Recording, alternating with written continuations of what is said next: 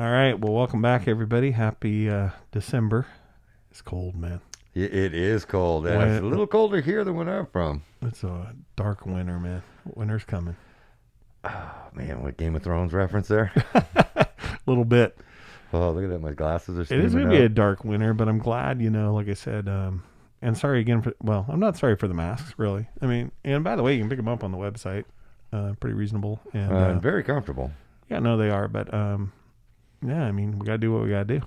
And we're doing what we got to do. I mean, yeah. I don't feel bad. I'm just happy we're in here recording, doing some stuff. I feel a little normal again. So right? I have no problem leading by example. Please don't shut us down again. No, please, no. We love talking with you guys. We love talking with each other. This downtime, man, we got enough isolation going on, man. Yeah. So do your part, and we'll do our part. You guys stay home, and we'll get to the studio. There you go. You guys stay home, and we'll bring it to you. Let us risk our lives. Yeah, hey, we got our own vaccine for the meantime right now. This is kind of helping us get through, so... Yeah, a little German beer. We're still keeping it going here. But that's right. We'll have to take a break to drink tonight, but it is what it is. So, anyways, we promised you guys we were going to do a jump. Yes, we did. And I think it's time to do the jump. But yes. Before we do that, we got to talk a little bit about why we're going to do the jump for tribute. What leads up to the jump? Our good old buddy Evel Knievel. Yeah, so Robert Craig Knievel. There you go. Butte, Montana. But pretty big icon there. And, man, the guy was just minimum. I mean, you love him or hate him. I mean, I just call him a man's man. I mean, he was a man of his word. He was a real pill. I mean, he was, a guy who was kind of a bastard. You know what I mean? But, yeah. But what he wasn't was a liar. I mean, the guy, when he said he was going to do something, he did it. And he did it. He never went back on anything. I got to give him that. I have to give him that. I mean, if he said he was he's a man of his word. Yeah, he said he's going to do it. He's going to do it. He never bailed on anything he ever said he was going to do. Including beating somebody up. Right? If he said he's coming after you, you better get a restraining order. Yeah, and you'll never hear that man in any interviews. You guys do some little research like we did on him. I mean, you can go down a lot of rabbit holes with this guy. There's way too much story for us to cover in one episode, but we're going to do our best here to get you at least the good bullet points. But I mean, that guy, he did it all. He was an opportunist. He was just a go-getter is what he was. Yeah, and kind of crazy stories, right? Grew up in Butte. I think he was raised by his grandparents. Mm-hmm. So it was kind of interesting. And, he did a lot of things when he was young. I mean, he was a hockey player. He was an animal advocate. Yeah. He was worried about the elk. I think one time he hitchhiked to D.C. to protest, or isn't that something? Make his case about relocating them somewhere else. I mean, there's a lot of interviews on this guy out there, and like I said, he never had a regret of anything he ever did. Never regretted anything. Yeah. And the guy, he was just like I say, he was a go-getter. He was an opportunist. I know he said he didn't want to work. He wanted to be famous. Right. That was the goal. I mean, it reminds me, we touched on this in an earlier episode. Reminded me a lot of Roger Patterson. Oh, yeah. Kind of an opportunist. How can I get rich quick? Right. And I don't know if that was his life goal, Evel Knievel, speaking of. But Yeah, well, he needed to make a buck, right? I mean, he owned a motorcycle shop, didn't do real well. Yeah.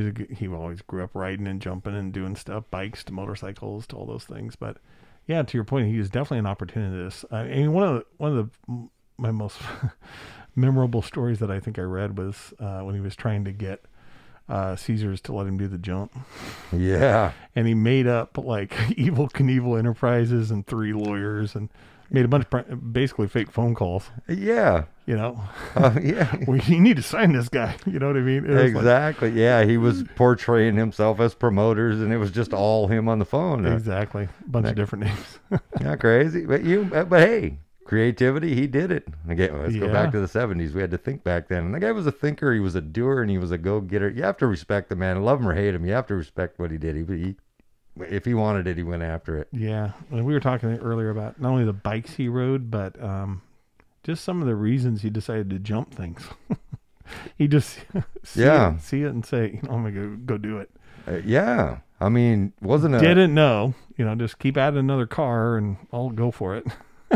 And really, I mean, from the research I did, it's not like he had a physicist or anything that designed these jumps for him. He would direct, okay, build it this way, do it this, move it to the left, put a car here, do that, and I'll figure it out. And he just freaking went for it. That's why there's so many crashes. That's why you see these spectacular crashes. He just went for it. And but he he did some awesome successful jumps. You bet. But you kind of look at the earlier videos and you're like, what was he thinking? Oh, but let's be honest. Jumping and no safety ramps initially with an 80-horse bike that was a dinosaur.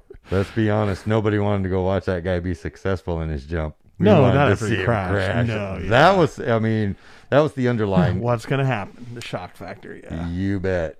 Yeah, he was something else. But yeah, he started off where he did his first jump out in California somewhere, I think. Yeah. And then he kind of worked his way up. Before Indio or Hemet or somewhere up there. Yeah, that was when he was just Rob Knievel. Yeah.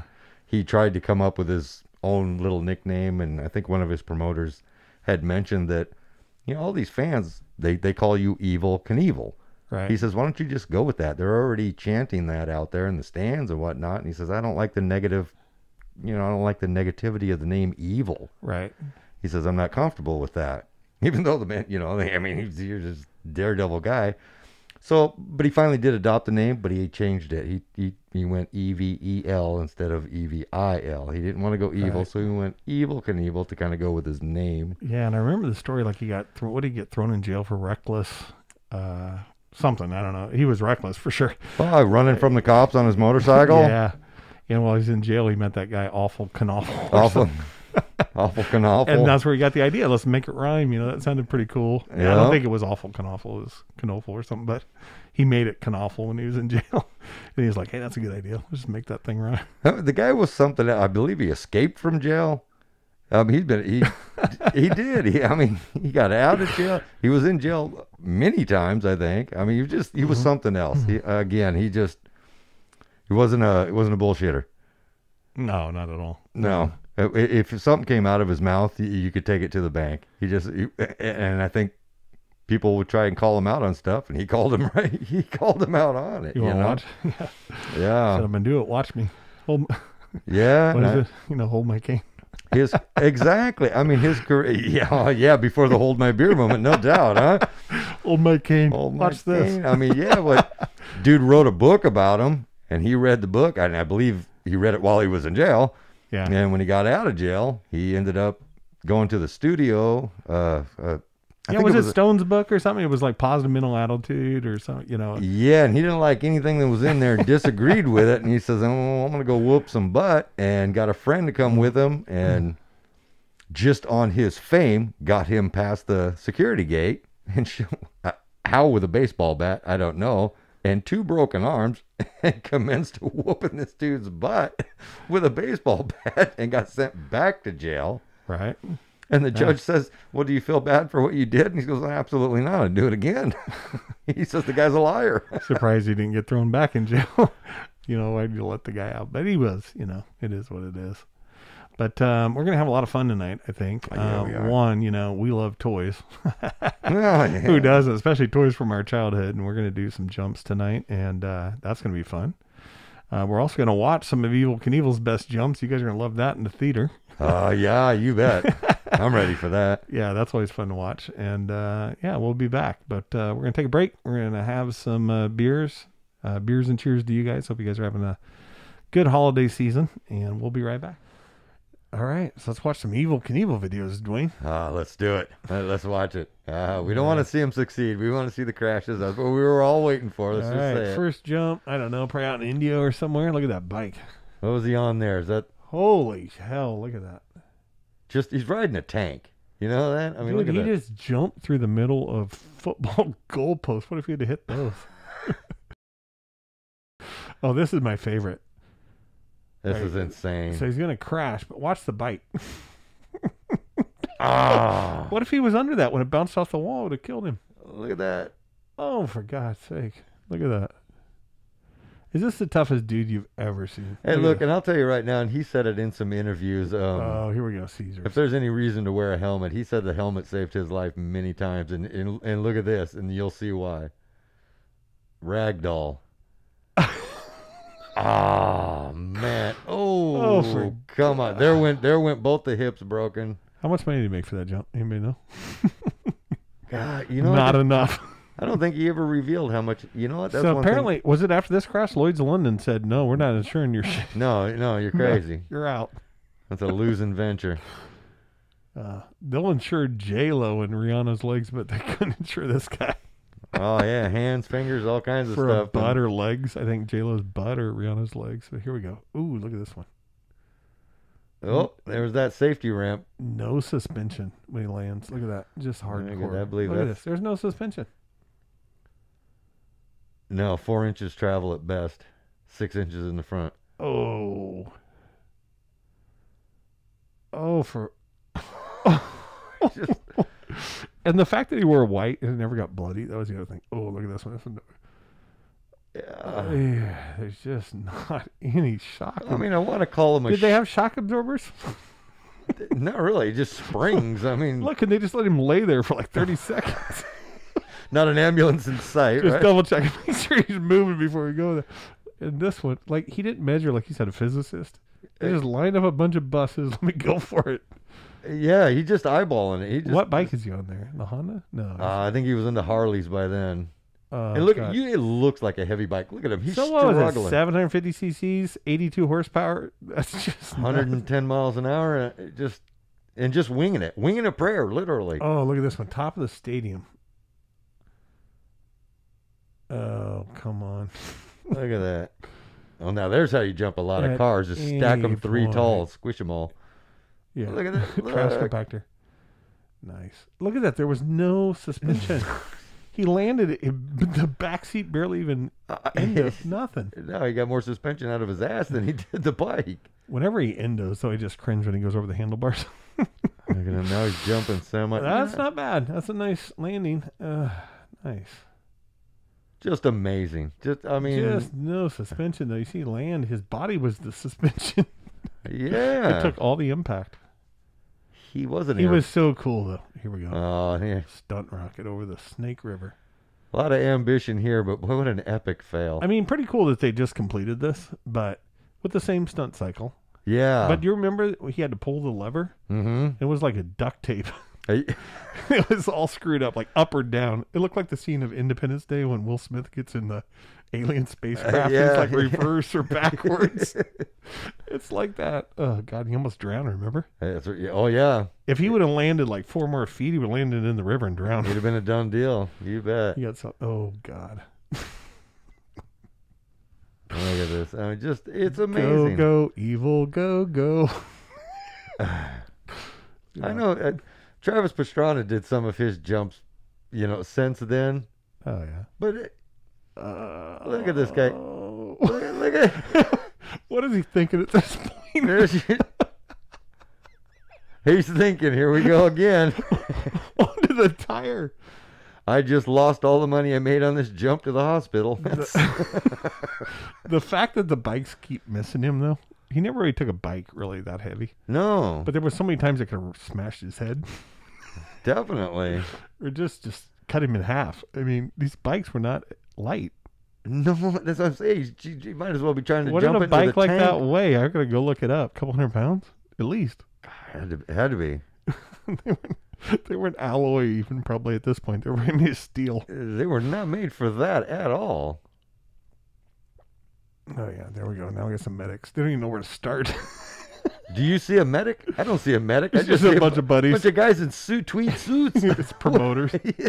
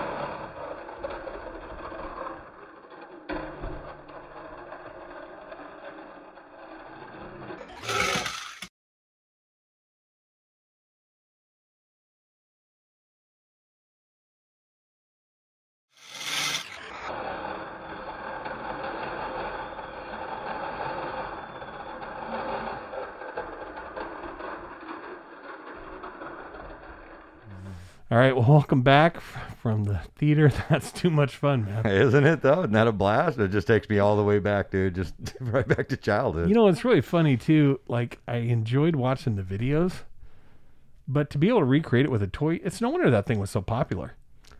Because you could do the same thing, man. You could bust him up, you could jump him, you could backflip him. It was a blast. I mean, by the way he lands, you know what I mean, in slow-mo. You see his back legs flip up, and he's loose. It's awesome. Yeah, so I could definitely see why people really enjoy that. I mean, kind of the way they designed it, them front forks will pop a little bit, which yanks him kind of off the bike for the landing. His helmet blows off. It's just it's awesome. designed for him to pop off the bike. I mean, if you land it perfectly, you're good.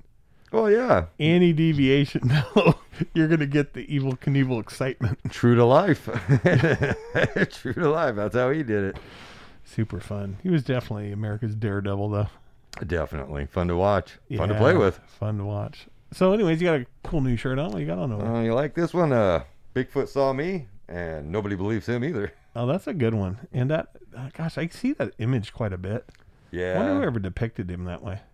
I don't know. I see it a lot of places, man. I'm digging the shirt you got on. That's. Oh yeah, I got the #1. That's awesome. I got the Evel shirt on tonight. Didn't really care for the color when I got it on, but I like it though. I think it's pretty badass. Oh, that's awesome. Who doesn't know that? I'd sport that all day, buddy. And that was a big thing for a long time, right? The #1 Harley Davidson. He'd always say that too when he got off promoting it. Yep. But he didn't always ride a Harley. No, he also rode Triumph. Was another one. Yeah. I think American, and I think his first jump was a Honda something. I mean, I don't know what kind, but I think Honda. But they were all small. What are they? 700 engines, 720, 750s. Yeah. CCs. I mean, they were powerful back then, but they were not much more than like 80 horsepower. It's still heavy as hell. I mean, they were tanks. These things were made out of steel, man. I don't know how much aluminum was being used back then. Yeah, that's pretty awesome. I mean, I wonder if he ever went to Sturgis on a Harley. Oh, he must have. Was the Sturgis around in the 70s and 80s? Yes, Sturgis. I think Sturgis has been around before Evel Knievel. Man, Evel would have been awesome at Sturgis on a Harley, doing popping wheelies. I wonder why. Again, I gotta look that up. It definitely this could be a 10-part episode. I mean, this guy's rabbit hole just goes forever and ever and ever, man.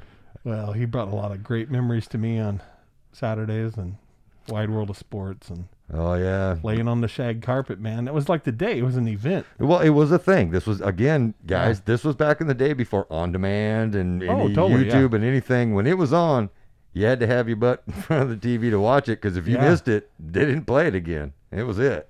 Yeah, and I was trying to think the other night, like monster trucks, tractor pulls, Evel. Yeah. Like those all kind of hit about the same time, somewhere in that genre, you know? Yeah, I think Evel I think he was kind of the first to fire it off. Right? But it kind of opened up those kind of outside events for craziness. Yeah.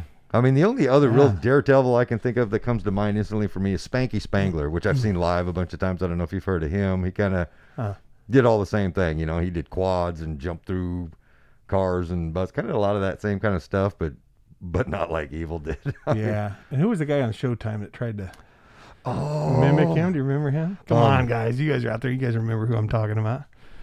I don't remember. Dave something. Super Dave Osborne. Yes, Super Dave Osborne. But he kind of had that kind of thing, but it was kind of a spoofy kind of thing. Or I guess he was at one point a stuntman or something, but he was not evil. He did all the stuff, but they did it kind of like Mr. Bill style. They would sub him out with a rag doll or something. Right. Yeah. That was kind of cool. Stuntman. But I mean, even TV shows popped up after that. Yep. Remember? Oh, $6 Million Man. He made some stuff. What was that one called? Remember that? Yeah, I do remember. American Stuntman, or it was Stuntman something. Oh, that's right. Oh, man. See? This could go forever. I know, but he paved the way. He did. He did. He did. So many great things. And his son went on to do some amazing things too. Sure. But not the same. And again, the guy was a real pill. I mean, you know what I mean? I don't know if I could have hung around the dude. I mean, real prima donna, but I have to give it to him, man. He backed it up. Yeah. If he said he was going to do it, he did it. He went for it. He goes, look, man, I'm going to do some crazy whatever happens is going to happen. And you were saying, I think you were telling me, like he got to the point where the stunts just kept getting harder and harder, and the expectations higher and higher. Yeah, well, yeah, I seen. Yeah. He said he was in a diner one time, and he heard the next table over had recognized him, and they got to talking about him, and they said, "Yeah, that's Evel Knievel. That guy jumped 100 cars." And then the other guy said, "Yeah, he jumped the Grand Canyon." And Evel said to himself, "He goes, Lord, I'm gonna have to stop." He goes, "If this is the expectations people have of me, if this is what they think I'm doing, I need to quit now." You know. Right. So he was larger than life, and that's when Yeah. he realized it was his last jump 4 more times. At the last jump till you needed money. Anyways, man, I had a lot of fun doing this tonight. So Oh, yeah, me too. hopefully you guys had fun. That was a lot of great memories for us. And And don't be fooled, guys. I still got a lot of miles on my Evel Knievel. I'm going to be doing this long after this camera's off. I'm still going to be playing. I've jumped my rabbit at home. I've jumped everything so far. yeah, Dwayne's getting to be the master on that. I'll have to have some competitions now that I got a bike. Well, there you go. Send each other some videos. Anyways, if you guys have an Evel Knievel stunt cycle, you got some cool videos, send them in. We'd love to see Definitely. 'em. Love to see them. Slow-mo, man. They're awesome in slow motion. If there's one you guys want to see, we may have another episode. We might want to jump this dude. Oh, yeah. What do you want us to jump? There you go. But kind of fun. Definitely. But anyways, thanks for joining Sasquatch Syndicate. Stay safe out there. Enjoy winter. Enjoy your holidays. And